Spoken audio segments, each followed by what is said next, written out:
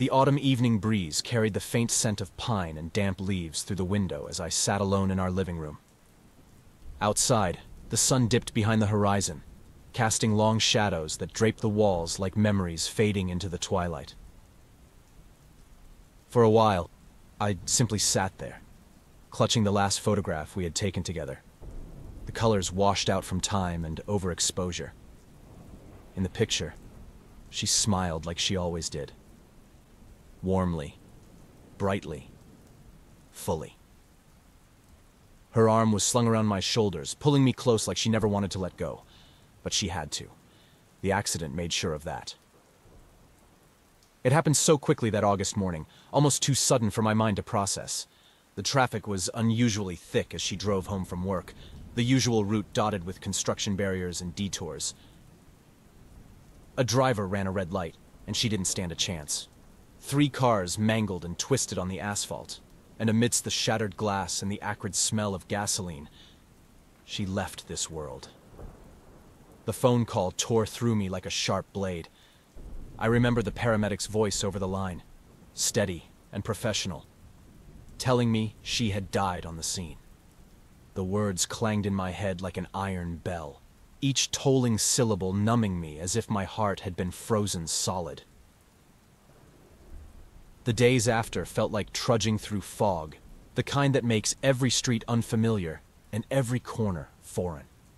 I would wake up to an empty bed and a hollow feeling, her laughter echoing through my mind like a cruel reminder of what I'd lost.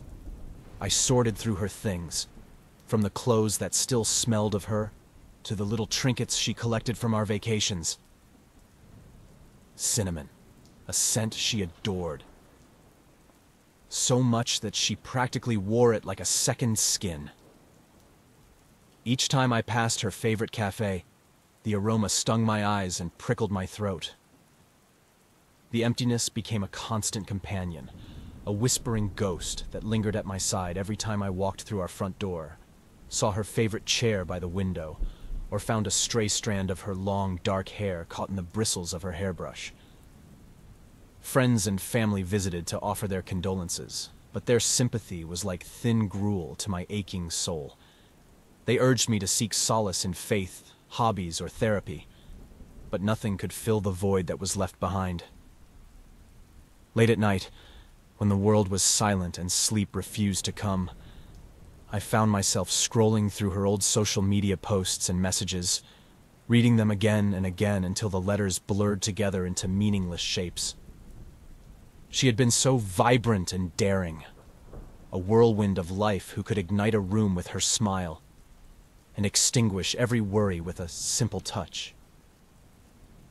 I felt her absence everywhere, and though I kept her phone active to revisit her albums and messages, I never expected to see her name light up on my screen again. Those days were marked by pain, but I knew that even through the fog of grief, her memory would eventually guide me back to some semblance of normalcy. The evening breeze shifted, a faint chill trailing in its wake. I clutched the photograph a little tighter and tried not to think of her final moments. Instead, I gazed into her familiar smile and tried to remember how life felt before the accident. Before that morning, when her laughter and warmth still filled the room like sunshine. But the ghosts have a way of holding on, even when they're only a memory. And some nights, I swear the air seemed to hum with a familiar presence. A soft breath just beyond reach. The whisper of something not quite gone. It started innocently enough. I was lying in bed, late at night, scrolling through her Facebook profile. I couldn't bring myself to memorialize the page, so I left it as it was, filled with her witty updates and snapshots from our travels. Every now and then, I'd send her a private message, sharing my grief and updating her on how things were changing without her. It was a ritual that brought me comfort, like lighting a candle in the darkness. One night, after typing another message, just a simple, "I miss you," I drifted into a restless sleep, the phone slipping from my fingers onto the nightstand. In the depths of my dreams, I thought I heard the soft chime of a notification, but it was easily dismissed as part of the nighttime haze. The next morning, my eyes were still heavy as I reached for the phone. I rubbed the sleep from my eyes and scrolled through the usual news, emails, and social media. Then, amidst the notifications, I saw it, a new message on Messenger from her. My breath caught in my throat, and my fingers froze over the screen. The sender was unmistakable. Her profile picture, her name. The message preview was simple, just a greeting. Hey! It couldn't be real. My mind raced with the possibilities. A friend hacking her account, a glitch in the platform, or maybe, just maybe, a cruel joke. My heart pounded as I clicked to open the conversation. The single word stood alone, seemingly innocent, and yet it loomed over me like a specter. I wanted to believe it was a mistake, but a familiar gnawing sensation in my gut told me something wasn't right. I responded tentatively. Who is this? Moments later, another reply appeared, quicker than I could have expected. It's me. I shook my head, fighting off a surge of panic. It couldn't be her. She was gone. My mind raced to dismiss it as a prank, but how could I not have hope? Still, I needed to confirm my suspicions. This isn't funny. Who's playing this joke? There was a brief pause before another message appeared. I'm not joking, darling. I miss you. A chill ran down my spine as I stared at the screen. The words blurred as panic seized me. This was the same affectionate term she used for me in her messages, something deeply personal and private. It was as if she had reached out from beyond the grave, using a voice only I could recognize. This couldn't be real, but it felt too personal to be an accident. My mind swirled as I struggled to make sense of it all. I decided to reach out to a tech-savvy friend, Ben, who knew his way around social media. I sent him screenshots and explained my concerns. It's likely someone spoofing her account, he said. I'd suggest changing the password and checking the login activity. I followed his advice immediately, resetting the password and scanning the activity logs. But to my surprise, there were no unusual logins. Everything was normal, with the only access being from my own devices. As far as Facebook was concerned, the messages were coming directly from her account. Unable to focus on work that day, I spent hours combing through her profile, her messages, anything that could hint at the culprit. But nothing stood out. No suspicious comments, no unfamiliar friends, just the same old posts she'd made when she was alive, echoing through the digital void. By nightfall, I was emotionally drained. I settled back into bed, my phone clenched tightly in my hand, and thought about those messages. Could it really be her reaching out to me? Or was this all in my head? When sleep finally found me, I dreamt of her again. But this time, she was closer. She stood in the doorway of our bedroom, her silhouette softened by the moonlight. She whispered something I couldn't hear, but that stirred me awake. The room was still, and the phone glowed dimly beside me. A new message awaited. Meet me at our spot. I knew exactly where she meant, an overlook in the city park where we often went to watch the sunrise. My pulse quickened. It was another detail that only she would know. As the minutes passed, the night grew quieter, but the silence pressed against my chest. For a moment, I considered ignoring it all, turning away from the screen and slipping back into the relative safety of sleep. But curiosity got the better of me. What if it really was her, finding some way to reach me? What if she needed me, and this was the only way to answer her call? So I got out of bed, dressed quickly, and headed toward the park. The air was crisp and cold, biting against my cheeks as I walked through the empty streets, my footsteps echoing off the pavement. When I arrived at the overlook, the city lay stretched out below, silent and slumbering under the moonlight. I waited, my breath fogging up in the night air, but there was nothing. No sign, no movement, no whisper. My phone vibrated in my pocket. I pulled it out to read her message. Turn around. With bated breath, I slowly turned, only to find an empty, dark path stretching back toward the park's entrance. "I'm right here." I squinted into the darkness, straining my eyes, but I couldn't see her. And then I heard it, a faint echo, like a voice carried by the wind. "Can you hear me?" I could almost feel her presence nearby, but she remained just beyond reach, like a shadow that melted away at my touch. For hours, I waited and called out her name, but all I got in return were the whispers of the night breeze. Eventually, exhausted and empty, I trudged back home, her words lingering in my mind. I thought I was losing my grip on reality, but the morning brought another message. "I'm sorry I scared you. I just needed to know you could hear me." My fingers hovered over the screen as I wondered what to say next. I had 1,000 questions, and no answers. The days following that eerie night passed in a blur, my thoughts tangled in a web of uncertainty and fear. The messages from my partner's account continued, always intimate and familiar, as if she were reaching out from across a void I couldn't fully understand. Her words were comforting, a tether to a memory that kept me sane, but they came with a heavy weight. The responses grew more frequent and specific, gradually unraveling details from our life that no one else should have known. Each day, I found myself drawn deeper into this mysterious digital world, scrolling through forums and support groups that specialized in unexplained phenomena. One evening, I stumbled upon a group called The Digital Beyond, which was dedicated to the idea that the dead could reach out through technology.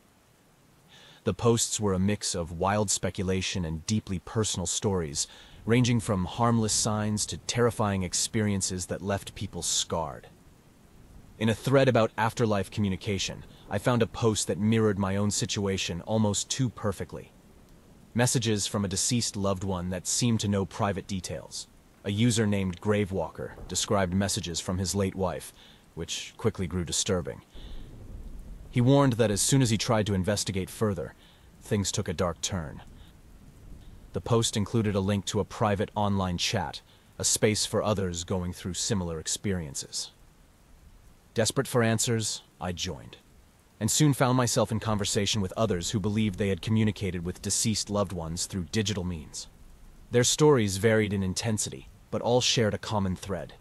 Every one of them felt an unbreakable pull toward those messages. A user named Cassandra told me about her husband's messages guiding her to a secluded graveyard where she believed she could find answers. Instead, she found herself surrounded by shadows and almost slipped into what she described as a bottomless abyss. She cautioned me against falling too deep into these messages. Another user, Harbinger, claimed that he had discovered a digital ritual to communicate with spirits. He explained that certain patterns, symbols, and codes embedded in digital platforms acted as keys to unlock hidden realms between life and death.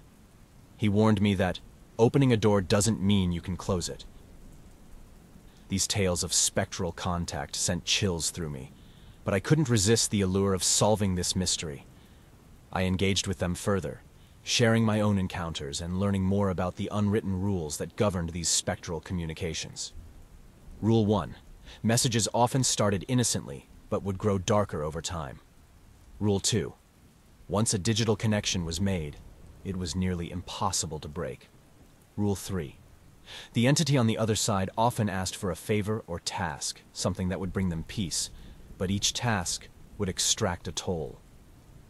The more I learned, the clearer it became that I was stepping into dangerous territory. One evening, I received a new message from her account. "I need your help." The room seemed to tighten around me as I read those words. She needed my help. But what could I do? The message was followed by an address, a vacant lot on the outskirts of town that used to be an electronics store where we'd often browse old records together. "Find me here," the message continued. The next night, I arrived at the empty lot, the moon casting long shadows over the cracked pavement. I stood at the entrance, feeling an invisible tug pulling me toward the remains of the store. The silence was oppressive, broken only by the distant hum of passing traffic. I glanced at my phone, but the screen flickered and refused to unlock. I cursed under my breath and took a step forward, my footsteps echoing through the empty lot. Every instinct screamed at me to leave, but I couldn't ignore the plea for help. A faint rustling caught my attention. My gaze darted to the edge of the lot, where a dim light flickered. There, beneath the soft glow, I saw a silhouette. A figure draped in darkness, with familiar features that seemed to shimmer between reality and illusion. Her hair floated on the breeze, and her hand reached out toward me, fingers beckoning. But the instant I tried to reach back, she vanished like mist in the wind, leaving nothing but the empty lot and the cold night air. My phone buzzed, and I fumbled to unlock it. "Please, don't leave me. I can't stay here anymore." I looked around, the oppressive silence pressing down on me as I tried to make sense of the message. There was no sign of her, no trail to follow. I was left alone, staring at a screen that felt like a lifeline fraying in my grasp. I returned home, restless and confused. Every corner of our apartment seemed to hold traces of her. Her lingering perfume, her old coat draped over the chair by the window, the coffee cup she'd left on the counter that last morning. Everything was just as she'd left it, frozen in time. The messages didn't stop, even after I deleted her account. They came more frequently, filled with increasingly desperate pleas. Every day, my phone buzzed with her familiar words, begging me to return to the abandoned lot, the place where we'd last met in that haunting vision. One night, after a particularly vivid dream of her standing by my bed, whispering in my ear, I couldn't take it any longer. Her final message lingered on my phone's screen. "Tonight, meet me where we last stood. I need you." I knew I shouldn't go, but I couldn't resist the pull. The bitter wind cut through me as I made my way to the abandoned lot. The night was pitch black, and the moon was hidden behind thick clouds, leaving only the faint glow of my phone to light the way. When I reached the lot, my breath fogging in the cold air, I heard her voice drifting on the breeze. "I'm so glad you came." Her voice echoed from all directions, and the air grew thick around me. I called her name, my voice trembling, and suddenly, the temperature plummeted. A chill settled into my bones, and I could barely hold my phone steady as it buzzed once more. "Follow me. Find me." The screen flickered, and the coordinates changed, pointing me toward the overgrown entrance of the old store's basement. I hesitated, but her voice grew more insistent, urging me to move forward.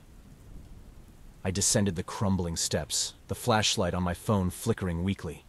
Each creak of the old wood sent my heart racing as I felt her presence pressing closer. In the basement, the air was thick with mildew and decay. My footsteps stirred dust and scattered debris as I moved through the darkness. In the corner of the room, a faint glow pulsed, like a dim heartbeat. I approached cautiously, my breath visible in the freezing air, and realized the glow was coming from a mirror covered in grime and cobwebs. Her face appeared on its surface, and she reached out through the fog, her hand shimmering in the dim light. "Come closer, darling." I felt her icy fingers entwine with mine as she pulled me toward the mirror. My pulse quickened as the room began to spin, her face swirling around me in the reflection. "Let's be together again. Forever." Before I could pull away, her grip tightened, and she yanked me through the mirror with a force that left me breathless. The world around me shattered like glass, and darkness engulfed me. When I awoke, I was no longer in the basement. The air hummed with static, and the ground was cold and smooth beneath me. A dim light pulsed from above, illuminating a vast expanse of digital emptiness stretching into the horizon. I tried to move, but my limbs felt weightless, my voice echoing into the void. In the distance, I saw her silhouette, flickering like an old television screen. She stood, beckoning me forward with that familiar, twisted smile. We're together now, she whispered, and her words seemed to echo from within my own mind. But no matter how much I tried to reach her, she stayed just out of reach, slipping through my grasp like mist. My screams dissolved into static, lost to the emptiness that swallowed us both. They found my phone abandoned at the entrance to the basement the next morning. My friends searched for weeks, but no trace of me was ever found. All that remained was the buzzing of static, playing endlessly on the shattered screen. The phone was discovered at dawn, lying on the cracked pavement by the entrance to the old store's basement. An early morning jogger noticed it flashing in the faint light and picked it up. Its screen was cracked, a spiderweb of fractures distorting the glow of the notification still active on its display. The jogger turned the phone over in his hands and immediately called the police, recounting how strange it seemed to be lying there. An investigation was launched, with authorities quickly identifying the phone's owner and connecting it to a missing persons report filed just days earlier. Search teams scoured the lot, the surrounding neighborhoods, and beyond, but they found no sign of the man who had disappeared into the night. Weeks went by, and despite the efforts of friends, family, and authorities, the man remained missing, his whereabouts unknown. All that lingered were rumors and whispers about the lot and its basement, where people claimed to hear echoes of static drifting through the walls. One investigator, frustrated by the lack of progress, opened the phone one evening, scrolling through the last messages in search of clues. His brow furrowed as he read them, short, frantic pleas repeating the same coordinates over and over. Each message seemed to urge the man to meet someone at that abandoned spot. But there was one message that stood out from the rest, sent from a blocked number. "Follow me. Find me." The investigator tapped the message, but nothing happened. He checked the phone's memory logs and noticed something strange. A file that appeared to be a corrupted video. When he tried to play it, the screen flickered to static before revealing a distorted silhouette in a shadowy room.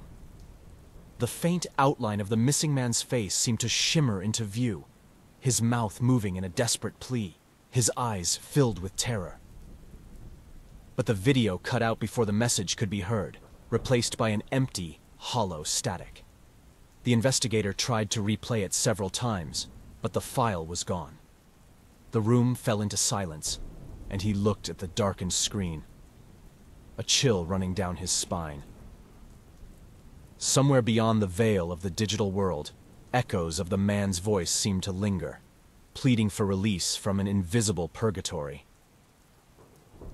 The phone buzzed one final time, and the investigator checked the screen to find a new message waiting. "Come find me."